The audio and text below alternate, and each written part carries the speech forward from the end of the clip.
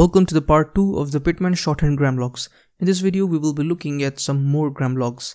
Right, before starting, I would like to tell you one thing, which is you have to pay attention to one thing. For example, I make any stroke here like this. So if you notice, I started from the downwards direction and then I went to the upwards direction like this.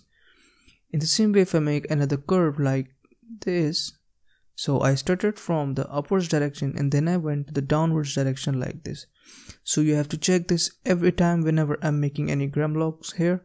You have to check this every time because I won't be telling every time about individual grammalogue. So just keep this in your mind that I won't be telling this every time. You have to check for each grammalogue that whether I'm going from the downwards direction to the upwards direction or I'm going from the upwards direction to the downwards direction.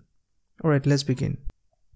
So first we have this put. So for put, we simply use a light stroke below the line like this. Next we have be. So for be we use a dark stroke on the line like this.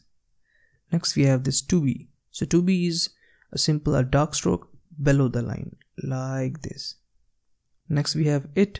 So it is a light stroke on the line like this. Next we have had. So had is dark stroke above the line like this. Next we have do. So do is again dark stroke but on the line like this. Next we have this difference and different. So we use a dark stroke below the line like this to represent difference or different.